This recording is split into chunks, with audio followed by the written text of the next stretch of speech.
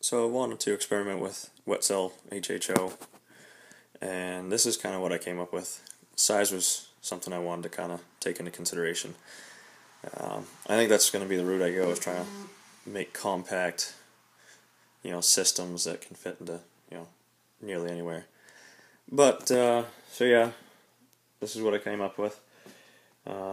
Used 4-inch PVC and just some quick caps here. Seems to be really tight in there, so I shouldn't have too much of a leaking problem. But inside here you'll see got 9 plates, stainless steel. Not really sure what grade. Found it in a dumpster. But this is a prototype, so things will be changing. Those cables probably being upgraded, bolts for the studs being upgraded probably to a 3/8 stud.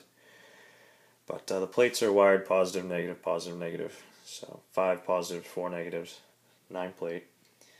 And the bubbler, some 2-inch PVC. Tube comes out of the top cap, goes down to the bottom, bloop, and cap, jar. Just to kind of get a visual while everything's all sealed up. But I'll cap everything up and gonna take it outside and hook it up to the truck. Alright, so here's everything together, hooked up.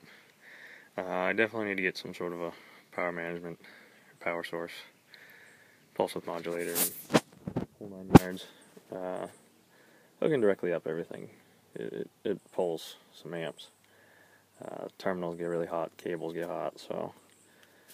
But here I'll just fire it up real quick. Got some leaks, so I got a little bit of tweaking to do.